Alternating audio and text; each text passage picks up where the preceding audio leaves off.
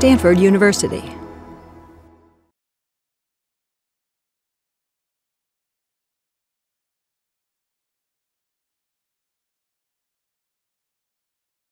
Welcome to Stanford Medicine's 10th Annual Contemplation by Design Summit. I'm Dr. Tia Rich, the founder and director of Contemplation by Design. I'm honored to introduce our next teacher, Kodo Conlin. Kodo will be speaking to us about becoming radiance, 6 practices for selflessness and compassionate action. Kodo Conlin has practiced Buddhist meditation for nearly 20 years. He trains in both the Zen and Theravada traditions, ordaining as a Soto Zen priest in 2015. A participant in the 2021 to 2025 Insight Meditation Center teacher training, Kodo's extended residential practice has included over a year cumulatively in silent retreat. He serves as a practice leader at San Francisco Zen Center and as guiding teacher for the Young Urban Zen group. Kodo's teaching emphasizes a joyful, comprehensive freedom of the heart, liberation available through the Buddhist path. Join me now in warmly welcoming Kodo. Thank you so much, Tia, and thank you everyone for being here. Becoming radiance. So does a healthy sense of self come into conflict with the Buddha's teaching on not self? In other words, does my spiritual practice negate my agency? If there's no self, how am I meant to navigate the needs of my life with competence and with confidence? These are some versions of the questions that I've been invited to address. So my colleague Mei Elliott, in her talk, The Bodhisattva with Boundaries, spoke of the paradox of not self and the healthy, mature sense of self, examining the tension between selfless generosity, what we might call yes practice, and healthy boundaries, no practice. We understand interpersonal boundaries as a necessary condition for navigating modern life that it's too often set aside by spiritual practitioners at the risk of real harm. Yet we see how boundaries, our conventional perspective, understood in this Buddhist language as the world of form, these are in fact far from in conflict with the teachings of emptiness, not self. So to refresh on just a few key points in Mei's talk. From the perspective of form, that is the view that includes concepts, that includes conventions, we should all develop a mature, stable, confident, healthy sense of self. From the perspective of emptiness, not self, we see there isn't a separate fixed entity called me. Rather, emptiness sees that there's a flow of experience. Now our task is to hold both form and emptiness together.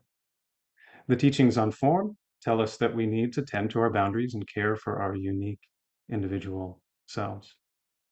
Teachings on emptiness tell us that we're not merely an individual me, that beneath the idea or the concept of me, what I call me is more like an ever-changing river of experience.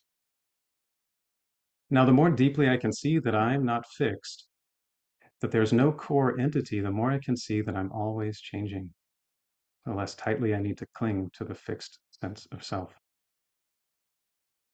Now, since this can be a pretty challenging topic, I'll spend some time addressing the paradox of not self and mature self from some different angles than Mei did. Then after setting the foundation, I'll discuss these 6 practices for becoming radiance, the 6 perfections. We'll pick up the thread with practice, that is, specifically how in the Zen tradition, in which I lived as a monk for 8 years, we go about cultivating the wisdom and compassion to navigate this seeming paradox, not self and healthy self, emptiness and form. Mei prepared us for this by showing that our boundaries are not anathema to Zen Buddhist practice. but rather that form and emptiness are one. So first, let's talk about what Zen might relate to as a healthy sense of self. This example comes from the early Buddhist tradition and is the inspiration for the talk, the title of the talk, Becoming Radiance. Now, this is a story from the early Pali Suttas. You can imagine the scene might be in the woods. A monk is meditating alone, and the story begins. When it was evening, the Venerable Sariputta rose from meditation and went to the Buddha. After paying respects, he sat down to one side. The Buddha then said to him, Sariputta, your faculties are clear. The color of your skin is pure and radiant. What abiding, what meditation do you often dwell in now? And Sariputta responds, now I often abide in emptiness. And the Buddha enthusiastically praises this response. I see some inspiring detail in this encounter, that an intimacy with emptiness that Sariputta has been practicing, it gives rise in him to a clarity and a radiance that's so clear that the Buddha could see it with his own eyes. By abiding in emptiness, Venerable Sariputta had become radiant. So our first step in understanding and undertaking a Zen approach to becoming radiance, to learning to abide in emptiness, is to clarify a common misconception about not self. The prolific scholar and dedicated practitioner Venerable Analayo offers a crystal clear explanation. His account of not self points precisely to the relationship that Mei discussed yesterday between form and emptiness. So here's a summary of how Venerable Analayo puts this. He says that the teaching of not self becomes misunderstood as nothingness, and that this is a misapprehension. Not self can be understood instead in this way, that in this body and mind, there's no permanent entity here. There's not one in complete control. One small example is that despite my wishes, this body will age and soon enough pass away. There's no permanent entity and nothing in complete control. We must understand that when the Buddha is discussing not self, he's doing so in conversation with the ancient Indian notions of not self, which may be a little different than we hear them. So the question is there no me? What's here is not a permanent entity, but what continues, Venerable Analayo teaches, is a process of causes and conditions. This process, it's not nothing. In the process of causes and conditions, there is a continuity. And I have a responsibility because of that. Let's say, for example, that a few minutes ago I said something hurtful. The me of right now is responsible. I can't simply say, oh, no self, wasn't me, no one here. There's a continuity, and I'm responsible for those words. So in his teaching, he likens this continuing flow of causes and conditions to a river. It's flowing, changing. No essence, but a continuity. And to paraphrase a second example, from modern physics, we know that what we take to be solid matter is largely empty space. This desk, mostly space. First, this doesn't mean that I can just walk through it. It may be mostly empty space, but I can still set my computer on it. We can say or understand that it's mostly empty, but it's functional. And then second, I could say, cut this desk up into little pieces until it's dust and not find the essence or the core, the lasting entity called desk. And this demonstrates just what we mean when we discuss the desk's emptiness of essence. It is a matter of causes and condition. So this is the teaching of not self. It's both emptiness and conditionality. Two sides, one coin. These two aspects he sums up so nicely in this one phrase. The apparent voidness of emptiness is filled to the brim with causes and conditions. The apparent voidness of emptiness is filled to the brim with causes and conditions. Now, this understanding shines a very different light on our apprehensions about the Buddhist teachings of not self. We see that in this being, there's no essence, but a continuity. So the question may arise, will practicing in accord with not self teachings render me powerless? Certainly not. If so, then every Buddhist master over the last 25 centuries, I'm going to say playfully, would have been a passive lump, getting nothing done. Let's briefly turn to an example to see how some qualities of a healthy sense of self in modern psychology align with those of someone deeply mature in the view of not self. So first, a couple of the popular conceptions, the prevalent ideas of what's included in a healthy sense of self. They're pretty well documented. Things like authentic communication, confidence and the capacity to set goals and work toward them, the capability to set boundaries, and the knowledge of one's opinions. So to say again, some of the questions as I sometimes receive them regarding this practice of not self, am I never supposed to have opinions? Is the Buddha's teaching asking me to always simply allow and never respond and never to do? What about when I'm being harmed or someone I care about is being harmed? Where do boundaries come in? Should I not set and work toward goals? So these are all valid concerns by sincere practitioners navigating this confluence of not self and healthy sense of self. So we can take a cue from what follows. And I'll say this is a clear and powerful description of actually the Buddha himself, this being that has a penetrating insight into not self and also has a very strong sense of self. This comes from a piece published by Joy Manet, PhD in Buddhist psychology. She writes this, and I'll quote it in its entirety because this passage is so strong. She says, at a recent conference whose theme was the psychology of awakening, Buddhism, science, and psychotherapy, many of the participants expressed their confusion regarding how the Buddha could function in the world without a self. Because they were Buddhists, they were trying to follow the teaching and to achieve or to imitate what they imagined this form of functioning could be. I thought they had missed the point, she writes. What the texts show in the character of the Buddha is someone with a very advanced self-concept. His self-esteem is perfect. He's gone beyond doubt. He knows and he is confident of his knowledge. He expresses himself with conviction. When the Buddha talks of himself in the first person, he does so with clarity. He has a strong sense of identity and knows very well who he is. He gives accounts of his life experiences in the first person. He gives accounts of his spiritual capacities in the first person. For example, he announces and proclaims that he is a Buddha and says what a Buddha is. He gives first-person accounts of the capacities required of him by society. He insists he is a competent debater.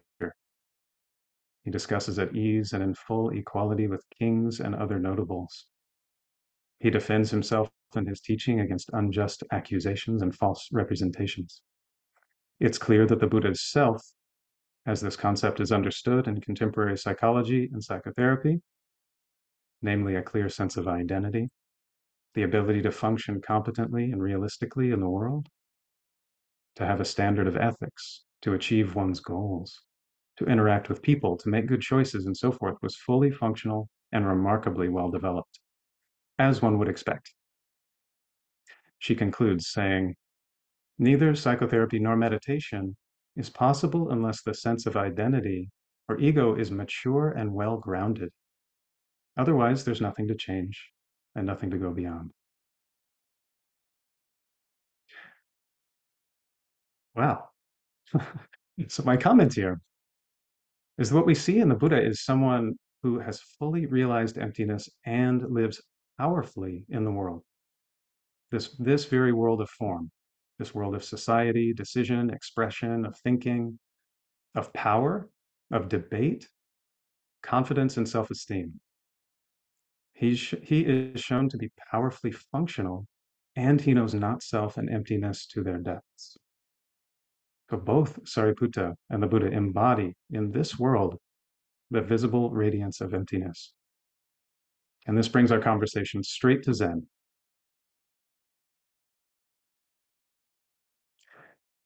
We might say that maturity in Zen training, maturity in Zen practice, is the complete integration of form and emptiness, and the mastery to move between them seamlessly. For example, this could mean presenting powerfully when the moment calls, or letting go of notions of a self when this is the appropriate skillful response. Zen maturity, we could say, is like fluency in the river of conditions, a fluency that clearly knows in the river there's no lasting entity, and clearly knows that the river is a flow of causes and conditions. So we're pointed toward this task of fluent integration by an ancient Zen story. Teacher Keizan, considered one of the two founders of the Soto school in Japan, is with his student Gasan Joseki. This is recounted in a Zen anthology called The Timeless Spring. Gasan is characterized as being a young and bright person. He apparently has a bright face. Keizan encountered him, spotted him as one of potential skill and strength in Zen practice, and he took on the responsibility of training this young person. He helped Gasan to refine his wisdom and compassion, and after many encounters and long training together, there's the story of this occasion. If you happened to see the full moon last night, then this story might resonate all the more. One night, as Keizan was enjoying the moon along with Gasan, he said, "Do you know that there are two moons?" Gasan said, "No." Keizan, the teacher, responded, "If you don't know that there are two moons, you cannot be a seedling in this succession." To summarize, in other words, to point the way and encourage his student Gasan, Keizan taught that if you don't know both form and emptiness, that he couldn't be a successor in the lineage. He was encouraging him to really understand form and emptiness. Such is the importance of not neglecting either perspective, actually, the ultimate, the conventional, emptiness and form, wisdom and compassion.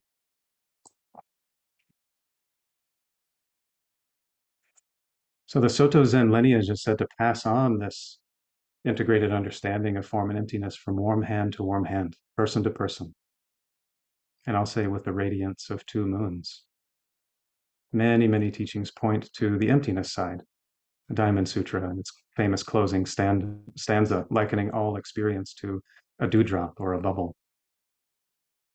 Or the world of form expressed through teachings like the 5 degrees, where we meet face to face in a changing world, somehow with never injuring emptiness.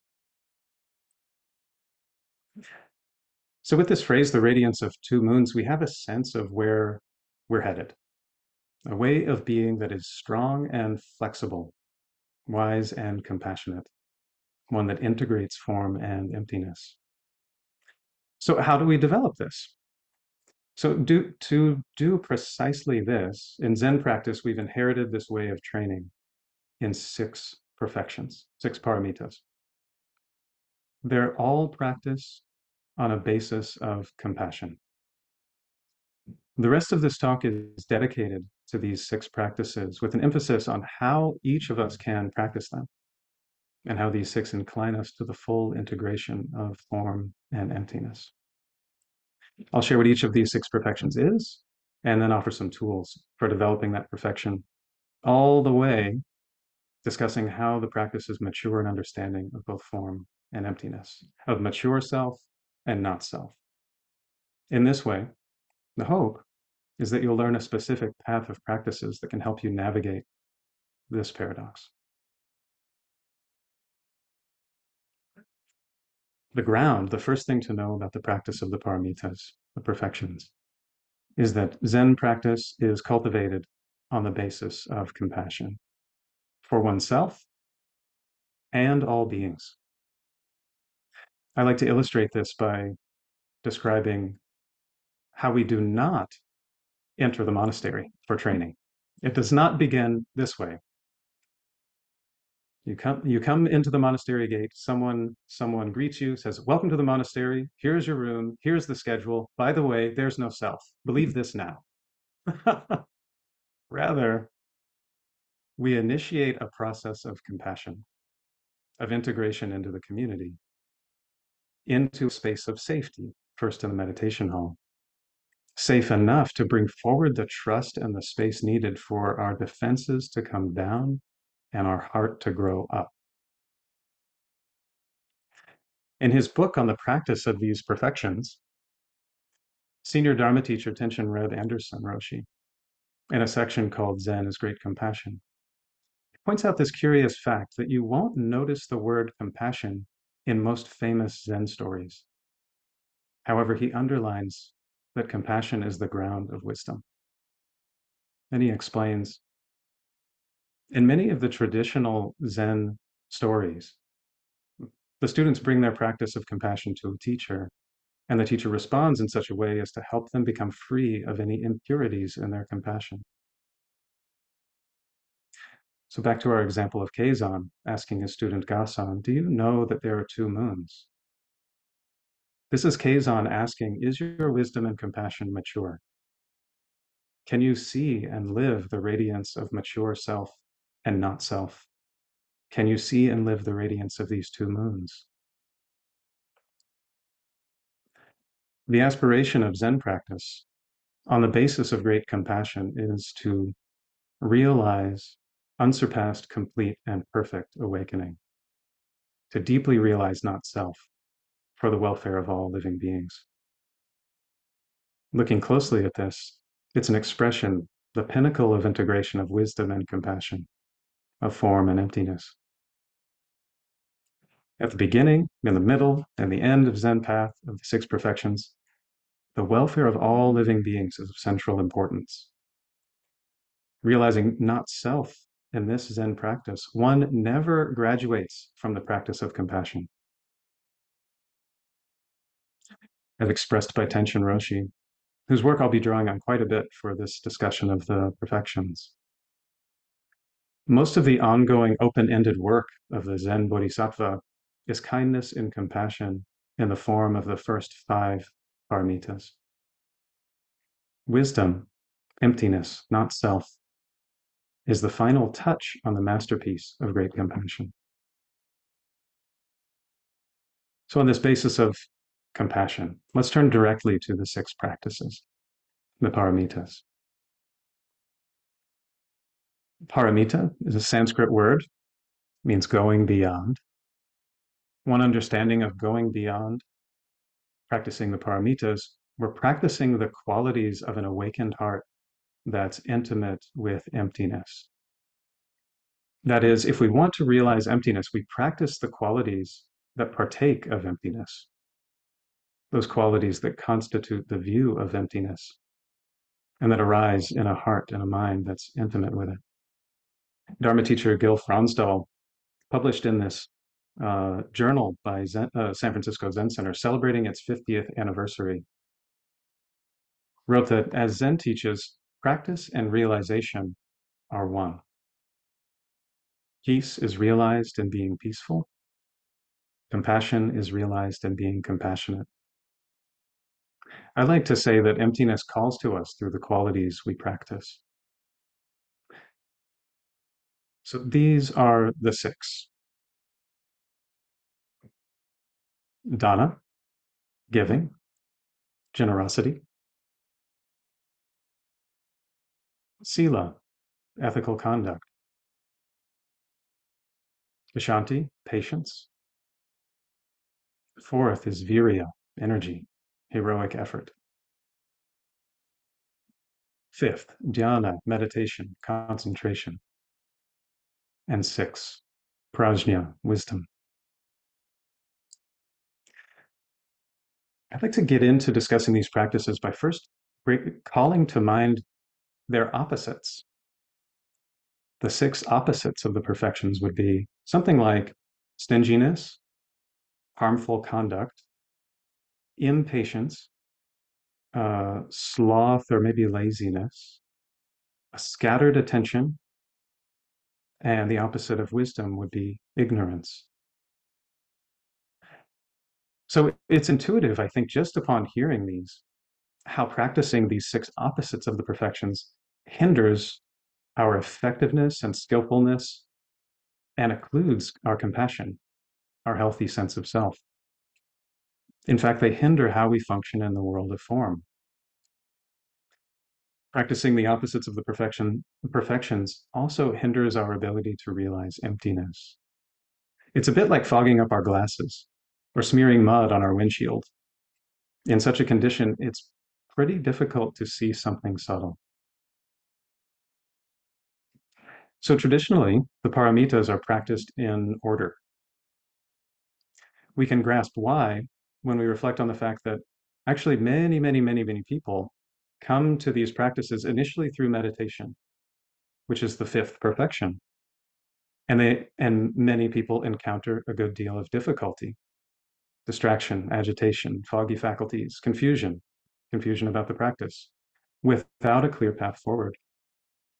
And from the perspective of the practice of the paramitas, I would say, yes, of course. Yes, of course. From the view of this set of practices, we set in place the foundation of a house before we raise the rafters. On this basis of compassion, we begin with giving, ethical conduct, with patience, proceed to energy, and then we move to meditation and wisdom. We put the foundation in place for a practice that's integrated, one that's wise and compassionate. Now I'll go through these paramitas one by one. First, dana, generosity, giving, graciousness. Tenshin Roshi puts it, giving is the warm heart of Zen practice. Generosity attends and responds with kindness to whatever turns up. I'll say that dana paramita, it's versatile in that it applies to our practices both on and off the meditation cushion. On the cushion, we might remember that Suzuki Roshi, the founder of San Francisco Zen Center, taught that of Zazen, Zen meditation, we should be not only attentive to each breath, but we should be kind to each breath, generous with each breath, gracious with each breath. And then off the cushion, the practice of being gracious with all that arises, with people, with things, with states, pleasant, unpleasant experience. And I want to underline what I'm about to say, gracious even with our lack of graciousness and generosity. Can we give room to our lack of graciousness and generosity as the true for now arising of this moment? So as aspects of the Zen practice of dana paramita, this giving and graciousness and generosity, there are three common divisions in the practice. One is the giving the gift of material things. Two is giving the gift of fearlessness. And three is giving the gift of the teaching, giving the gift of Dharma. Giving the gift of material things, pretty intuitive to us, I think. Consider this a concrete offering that we can make with an attitude of graciousness, with two hands, or nowadays with two clicks. Tenshin Roshi again tells this simple story of his practice, and I love this, his challenges with material giving. This is someone who's dedicated decades to Buddhist practice, and we can just see how human we are. So here's Tenshin Roshi's story. Once somebody gave me a beautiful new automatic pencil. When I came home, I showed it to my wife and I said, look at the nice automatic pencil that was given to me. She said, can I have it? And I said, no. I wasn't ready to welcome her request and give her the pencil, but I did welcome that I wasn't ready. I felt stingy and embarrassed, and I accepted that that I felt that way. I thought, here's this wonderful person who's been so kind to you, and I'm not ready to give her a pencil. Silly me. How embarrassing. But I didn't beat myself up by being stingy toward my stinginess, which would have temporarily blocked the perfection of giving. I had a good night's sleep. The next morning, when I got up, the pencil came to mind again, and by that time, I was ready to give it to her. So I did. By accepting my unreadiness and my embarrassment, I became ready. Hmm. The second aspect of this practice of giving the gift of fearlessness. I'll say that we offer the gift of fearlessness when we commit ourselves to non-harming. We compassionately practice for the benefit of all beings, and we dedicate ourselves as best we can to doing no harm. Being around, I find, others who are devoted as far as possible to harmlessness, there's something interesting that I sense, and that is I sense the possibility of safety. I sense their own fearlessness and this quality that comes through that I like to call the confidence of a loving heart. What a gift, this gift of fearlessness. And then third, the gift of Dharma. I think the Buddha is a great exemplar of this, of course, in terms of his formal teaching, but also in terms of his attitude. We've been talking about this graciousness. And it's interesting to note that of course, in the early days of the Buddhist teaching, it did not happen in training centers. There were no such thing as meditation centers, temples as we have them in the United States. They were personal encounters. And by his openness and graciousness, the Buddha was able to turn all places into places of practice. So this for me is one of the lessons of dana paramita, of giving, of graciousness, that maybe all of us can enact. That is, by my own graciousness, how can I make all places sacred? Can I render every encounter a blessing and a place of learning, even a center of training, wisdom, and compassion? This, of course, is done through our actions, not just formal teaching. So giving can be a joyful practice. It can even be rather exuberant. It feels good. It feels good to give. Have you had this experience? The joy of giving is counted among the blameless pleasures of Buddhist practice. So the form side of the practice of giving is clear, but how does this prepare the mind to realize emptiness? From the perspective of form and a healthy sense of self, Dhanaparamita helps us connect with others. It expands our view beyond the narrowness of self-criticism, pride, self-concern.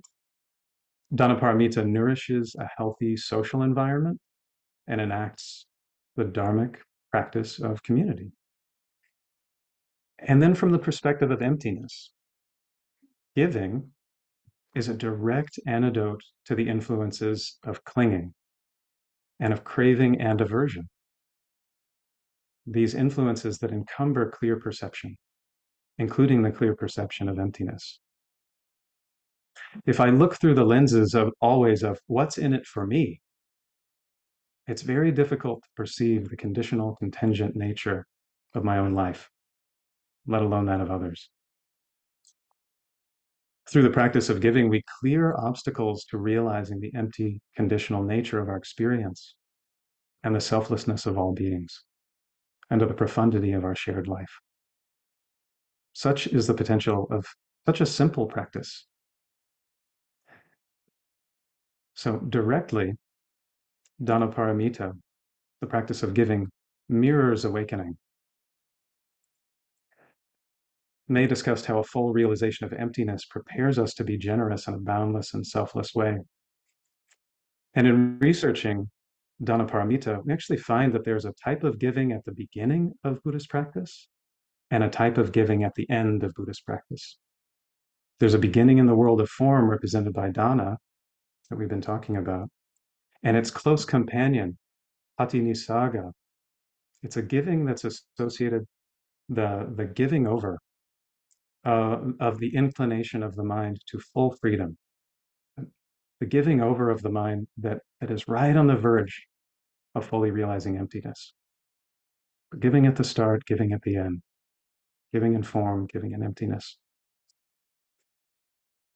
So as we continue through the rest of the paramitas, you might note how each of the practices cultivates both aspects: practice of form, healthy sense of self, personal strength, and emptiness. How it does this simultaneously. The radiance of both of these moons shines through all of the practices. So this was the first paramita, generosity. The second is sila, ethical discipline. In a phrase, this is acting in ways that do no harm. Again, consider the opposites. We can reflect how acting for the harm of others creates a sort of internal static, or in far cases, how cruelty, the impulse to cruelty, binds and darkens the heart, or how ignoring the actions that benefit others and instead choosing those that harm, in a sense, covers over our eyes and gives rise to delusion. Reflecting on the opposites, we can see how if we're aiming toward radiance, we can understand how acting for the harm of others is actually going in the opposite direction, and why Zen training and Zen practice puts so much emphasis on sila paramita. Now, this practice entails a good deal of work. And the abbot of Green Dragon Temple, Jirya Richmond Byler, says that after the exuberance and joy of dana paramita, sila paramita, ethical discipline, he characterizes as the downer paramita, the paramita of stop it. I appreciate his levity with such a serious topic. But for many reasons, the perfection of ethical conduct is really worth the work. For one, there's a subtle empowerment that comes with virtue. As it's said in the Dhammapada, the scent of jasmine, rosebay, water lily don't go against the wind.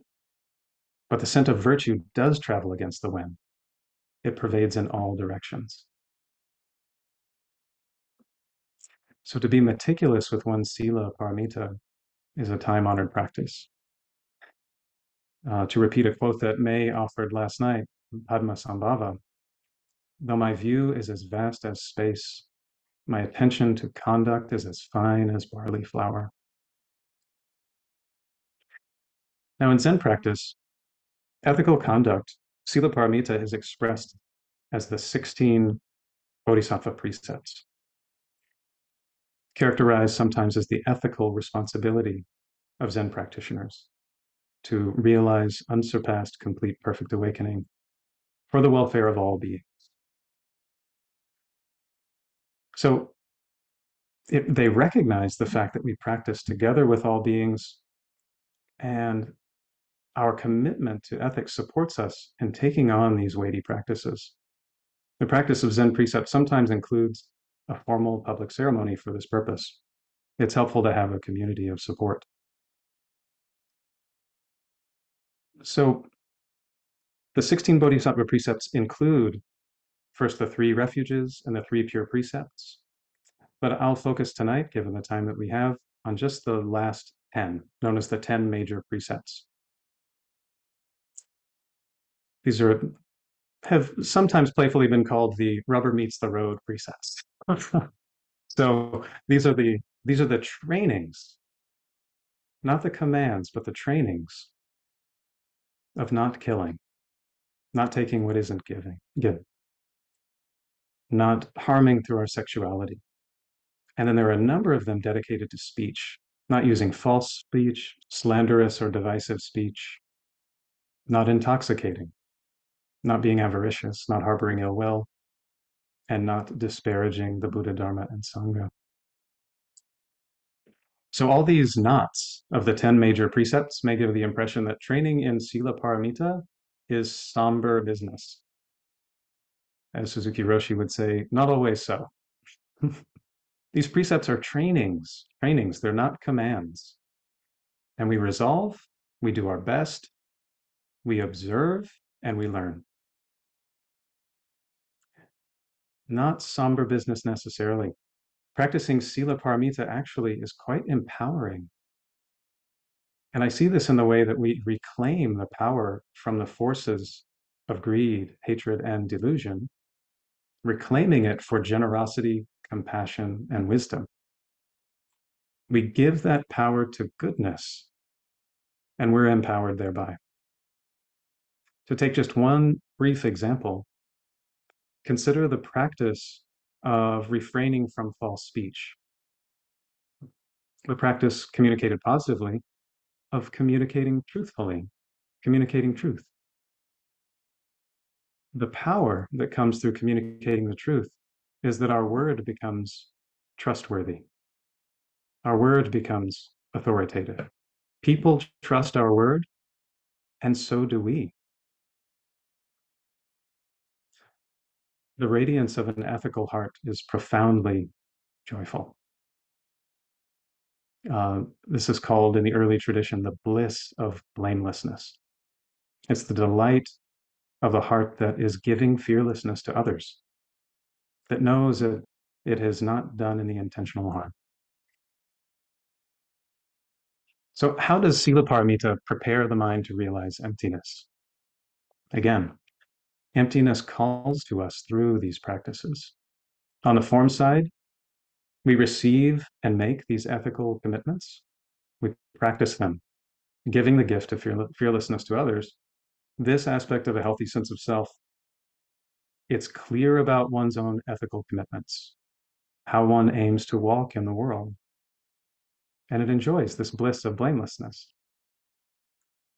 On the emptiness side, to paraphrase Tenshin Roshi, from the perspective of the awakened mind, the mind of the Buddha, let's say, it wouldn't even occur to one to harm by way of unskillful action or opposites of the precepts.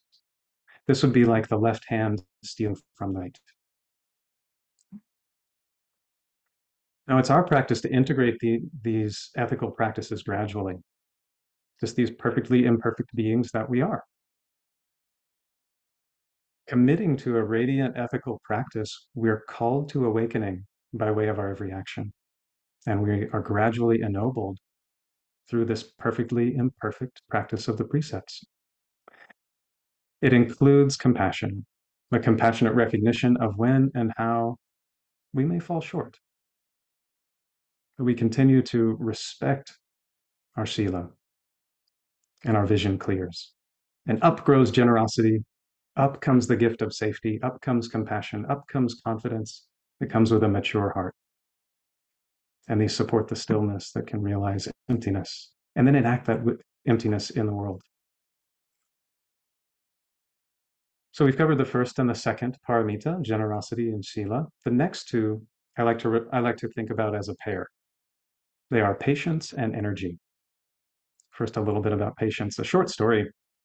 When I was training at Tassajara Zen Mountain Center, the monastery near Big Sur, there was this very experienced monk who took on the role of Tassajara director. And she had this really good idea to have a giant thermos that she would fill at a hot water station and then carry back to her office so she could have tea throughout the day and only need to go once a day. Why did she do this? Because carrying her big thermos, only 25 yards to the samovar to get water and 25 yards back often took an hour.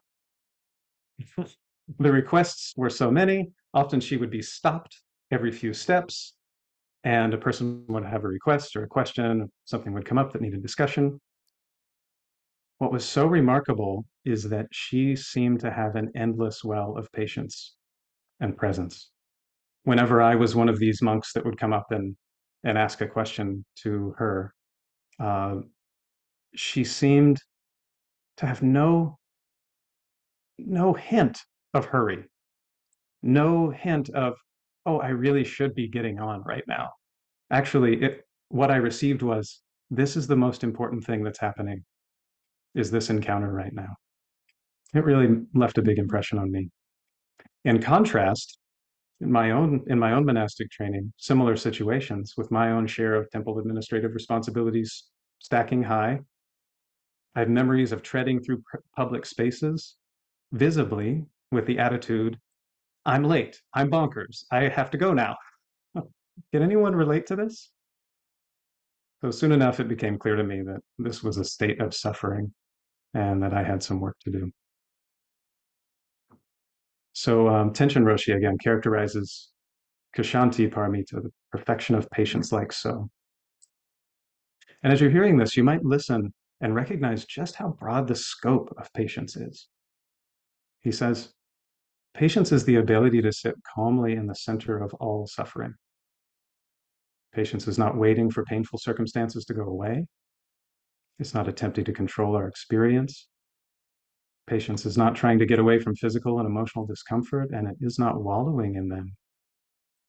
Training in patience encourages us to be wholeheartedly present with whatever comes and goes. And we will need great patience in order to enter the practices of heroic effort, concentration, and wisdom. This is really striking to me, to be wholeheartedly present with whatever comes and goes. I think of our thoughts, our feelings, our events, all of our experiences, our possessions, our jobs, our homes, our loved ones, and to cultivate and nourish a response that can be wholeheartedly present and free with the inevitable alteration and ceasing of everything in experience. As I say this, I recognize just how heroic the mature practice of patience can be. And perhaps as a guiding question for each of us, when is it challenging to practice patience? In what contexts? In what states of mind? Right there is where we learn. So Shantideva, who's the author of one of the ancient manuals on the practice of the paramitas, here it names the challenge to the practice of patience and the stakes. He puts it this way in some ancient language where he says, there's no vice like hatred, and there's no austerity like patience. Therefore, one should earnestly cultivate patience in various ways. The mind does not find peace, nor does it enjoy pleasure and joy, nor does it find sleep or fortitude when the thorn of hatred dwells in the heart. And I've paraphrased and consolidated a number of Shantideva's recommendations for developing patience. One is start where it's easy. Much like starting at the gym with the light weights and building your way up to the big ones. Shantideva recommends habituation with the uncomfortable, small then big, as a training. So one of the ways to do this is to attend to what is unpleasant but bearable for a set period of time, maybe even a short period of time. Start small. For me, this looks like, because I have sensitive ears that often get uncomfortable, it's the hum of the refrigerator. Comes up, it's uncomfortable, it's unpleasant, but it's bearable. And I study in myself, this is uncomfortable, this is my response. And little by little, cultivating patience. So with all these little pop-up annoyances that may come to your mind, the notion is to train in not indulging them by piling on extra anger to the discomfort. Shantideva's second recommendation is to leverage cause and effect. In short, remove the fuel that feeds anger.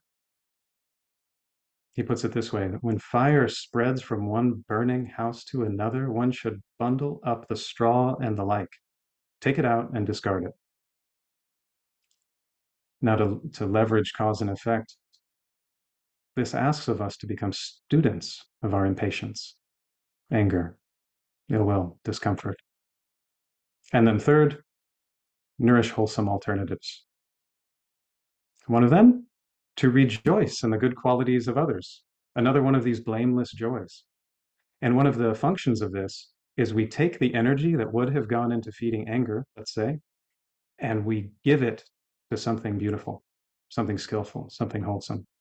In the tradition, this is called replacing the peg. In Zen practice, we cultivate patience by sitting zazen, sitting meditation, sitting upright with whatever arises. And this is hard. We were just talking about sitting with little discomforts. This is a great place to do that. To sit with the resolve and say, for X number of minutes, I'm not going to get up. Whatever thoughts, moods, sensations, notifications, I'm going to stay. The training is that our commitment is deeper than pleasant feeling and unpleasant feeling, and mature patience can grow. It's said in the Dhammapada, as a solid mass of rock is not moved by the wind, so a sage is unmoved by praise and blame. So we said these work as a pair, patience and energy. The fourth paramita is virya, energy, heroic effort. Now, when practicing virya paramita, we might see them as diligent, dignified, determined, without clinging. We can look at the practice of energy, of course, again, in the everyday world, and we can look at it in meditation practice. In the everyday world, we got a great discussion about this last night, the energy it takes to set healthy boundaries. This is virya paramita. This is the perfection of energy and heroic effort. There's another story of my time at San Francisco Zen Center. As background, the role of president at San Francisco Zen Center is enormous. It's like the ultimate administrative responsibility for 3 temples, for the structure supporting 100 residents or more, hundreds of members, presiding over the board, guiding differing personalities, by far more demands and requests that one can respond to. So when my Zen teacher, Linda Gallion, became the SFZC president, she got some really good advice from the then central abbot, Ed Sadazan. He, in his own right, had trained with Suzuki Roshi and then had a long career in the tech industry. So he knew something about managing his time. His advice, one simple sentence. To Linda, he said, the number one resource that you have to manage is your own time. This is virya paramita. This takes real work. Tenshin Roshi, again, gives us some caution about overwork and gives us an encouragement, saying we can rest heroically. One might imagine a life immersed in Buddhism to be all meditation and silence. Not always so. It also includes these boundaries, virya paramita. So to focus on right effort and meditation, our effort works in an integrated way with mindfulness. We train in knowing where and how to apply right effort. The key to virya paramita is learning how to tune to the appropriate level of energy. The classic analogy given in the text is that the Buddha encounters a monk who's a former musician. And in conversation, the monk talks about, I've been practicing and practicing. Why isn't my meditation working? And the Buddha offers a metaphor, that of tuning lute strings. Your energy can't be too tight and it can't be too loose. Your energy needs to be in tune.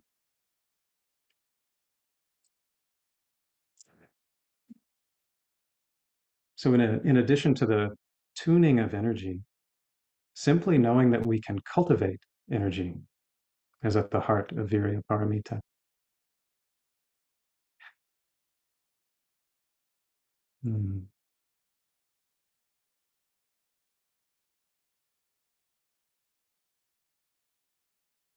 So these practices of giving, practice of shila, practice of patience, practice of energy, prepare the heart, prepare the mind to enter the 5th and the 6th paramitas, which we can also regard as a pair.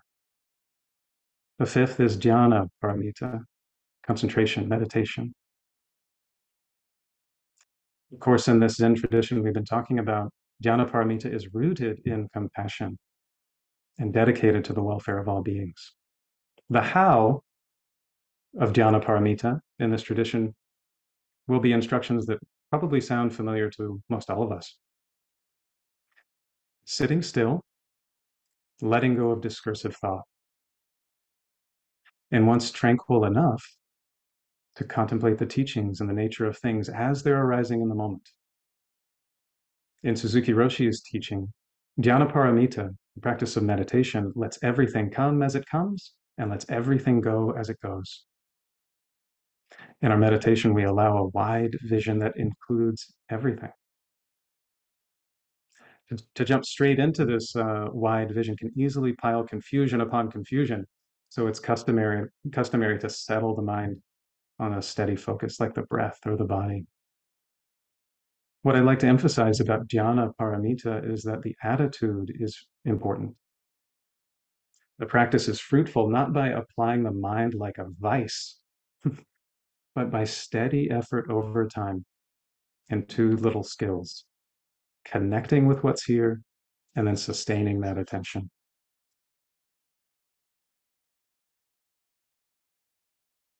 This jhana paramita, it takes an investment of time. As Natalie Goldberg put it, Beethoven practiced too.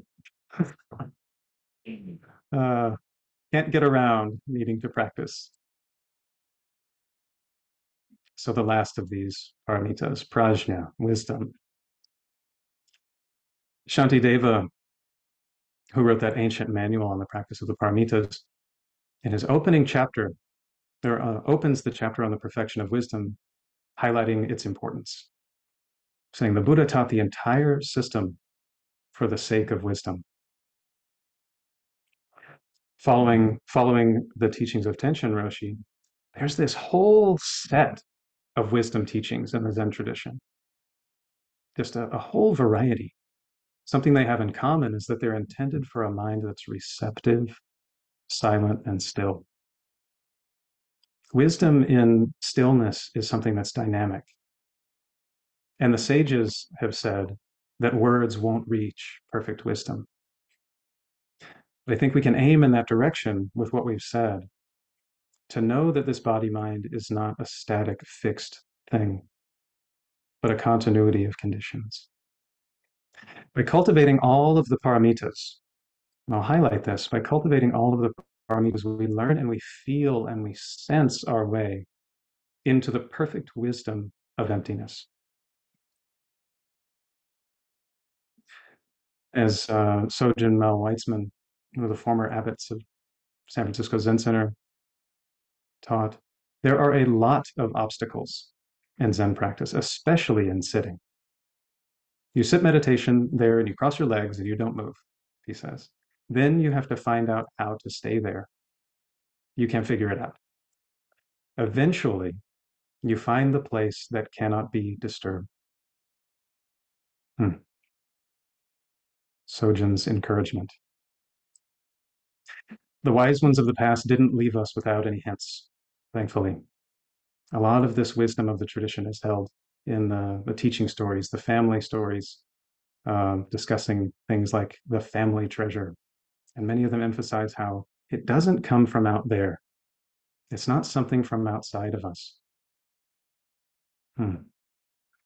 With giving, with Shila, with patience, with energy, with meditation, something deep and beautiful grows up in us and gives radiance to our faculties, radiance to our actions in the world, our speech, the way we are, how we carry ourselves. We become radiance through these simple practices. In conclusion, just a few brief summary points about the perfections. So this practice directly addresses our question about mature self and not self. That full maturity in Zen practice recognizes both and integrates them. Interestingly, paramita practice circles back on itself, strengthening and maturing what came before.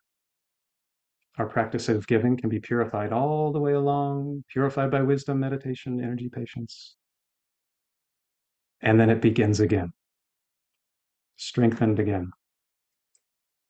I'd like to leave you with a final image. At SFZC City Center, there's this beautiful, enormous piece of calligraphy, a canvas done by Kaz Tanahashi. This huge, colorful circle that's not quite closed. It's a slightly open circle. It's so striking. The circle is called an enso. It's a common symbol in Zen. I call this to mind to consider that the practice of the perfections, it never comes to a close. It continues endlessly. With a mature view of emptiness, compassion is strengthened and doesn't forsake beings. And we deliberately, powerfully, considerately, with agency, act in the world for the benefit of ourselves and the benefit of others. This is our vow. My one last encouragement, the path may be quite a long path, but please don't wait for goodness. Please don't postpone goodness, but bring benevolence into the world right now by way of your thoughts, your speech, and your action, by way of the paramitas. Don't postpone goodness. Thank you very much. Kodo, thank you very much for your teachings and your lived experience that is the ground from which you teach. I'm going to begin with a first question, and that is about the word heroically. You used it both in talking about energy and then you also offered we can rest heroically. If you would just help us understand the word heroic. Oh, it's wonderful. Thank you. Thank you for the question. Yeah, I'm following Tenshin Roshi here and using the word heroic. It has some linguistic roots, but more to the heart. For me, the word heroic, I think it represents the fact that from the view of Zen practice, all beings are noble. All beings carry this innate dignity. And to say that we are heroic when resting and we're heroic when applying our energy incorporates the entire spectrum of human action and honors the fact, oh, this is a dignified whole being. That's how I hear heroic.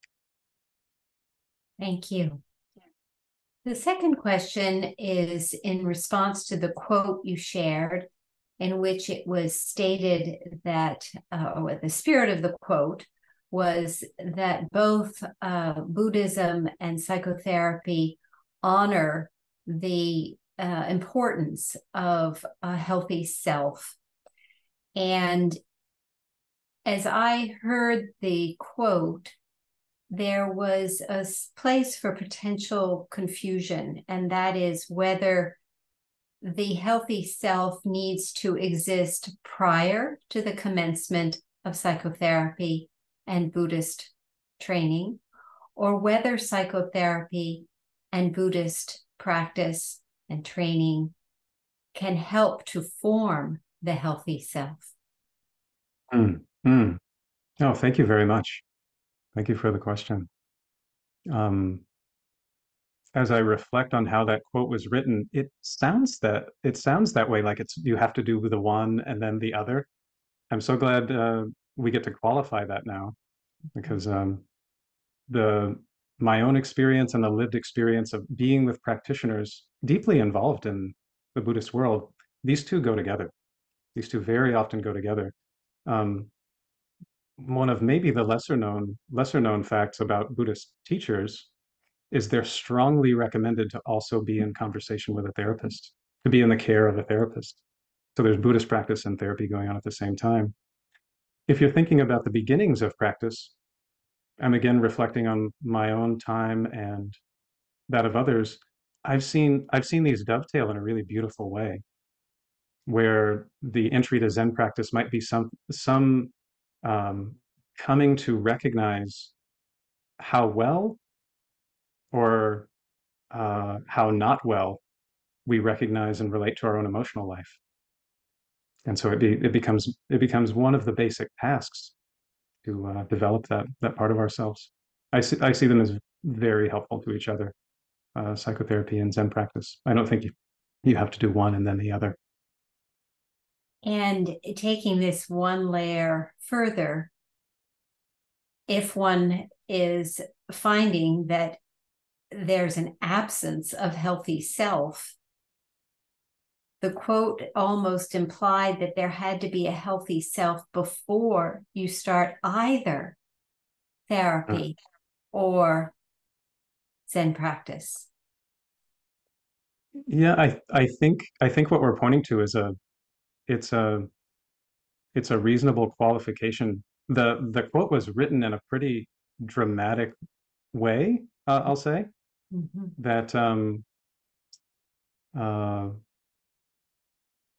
if I'm remembering the language, it the way that I heard it was that for the full potential of those practices to happen, a mature sense of self needs to be part. Mm-hmm. That may or may not be what the author intended. Mm-hmm. Um, but I think it's important, yeah, yes, to address this twice. That a healthy sense of self absolutely should be part of the practices, and that's really the whole thrust of what May and I have hoped to talk about these last several sessions. Um, You have elevated that. Now, bear with me as I am just speaking to questions that may be among the participants, and that is that when struggling with the absence of a healthy sense of mm, self, that mhm, the Zen teachings will be a resource that mm, help to cultivate a healthy sense of self. That right. the healthy sense of self is not a prerequisite. Hmm. Oh, yes. I think you're saying it. And you were too. I'm just putting it into perhaps accessible terminology for someone who may not be as deeply rooted in Buddhist practice or may have never done psychotherapy. Great, great, great. I think maybe a capping statement I can put on this is the one of the functions of the five paramitas is to cultivate these inner resources that we relate to as a healthy sense of self.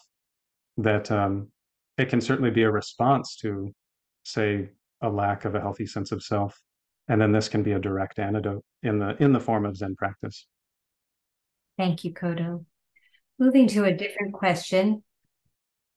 An individual asks, can you say something about the form side or aspect of meditation and wisdom? Can I say something about the form side of meditation and wisdom? Sure, sure. They're so deeply, the form and emptiness side of meditation and wisdom is so integrated, so deeply integrated. Um, but one of the ways that we can talk about the form side of meditation, let's say, in the context of Zen practice, is that there are specific forms that we take up. And what I mean by that, um, there's specific practices for that we engage with the body. So we come to our meditation cushion in a specific way. We move around the hall in a specific way, and we take our meditation seat in a prescribed way. It's a it's an expression in the world of form of the sort of harmony that's about to be possible through Zen meditation. The form side of wisdom, that that is this interesting bit where perfect wisdom, when it comes to its fruition, expresses itself through the activities of the paramitas that we described, with an extra qualification. It recognizes that when I'm interacting with a being, I know the extent to which that being is permanent or not permanent. I can't read their thoughts. That's not the engagement, but my my heart and my conduct, my speech and my thoughts, they interact enriched with the wisdom that's arisen. So the form side of wisdom, I'll say, is the conduct infused with wisdom. Does that make sense? Very clarifying. Thank you. And there's one more question, if I may. It asks if you could, just on the most basic level, illuminate the difference between Zen meditation and insight meditation. Yes, this is a big question. Um, I'll try to limit myself to just a couple of statements here. Um, I'd like to start actually with what they have in common in the way that we teach them. Oh, I should qualify it and say um, Zen meditation is many, many things to many, many lineages. And insight meditation is many, many things to many, many lineages. So I'm just speaking from the two that I've trained in. First is the thing they have in common, which is a strong emphasis on the body. They both emphasize becoming embodied with the support of a really concrete focus, like the breath, or like the felt sense of the body. One of the places where they differ in emphasis, and this varies depending on the lineage you're talking about, one of the places they differ is that the path of insight meditation, for a very, very long time down the path, emphasizes the objects of attention: sight, sound, smells, taste, touch, the things we're familiar with practicing mindfulness. One of the differences in Zen meditation, as we train in it um, in our lineage, is that once the body and the mind are stable enough, we let go of any effort directing toward one thing or another, and then uh, something quite beautiful emerges, which is the flavor of awareness itself. And there's this emphasis on getting to know the knowing itself that comes out. I don't know how clear that is in brief. I think that could be a great topic for another hour. Yes, absolutely. Thank you for even stepping toward the question, and we'll invite you at another time to answer it when you have more time to do so. Thank you, Kodo. Thank you so much, Tia. Thank you, everyone. Such a joy.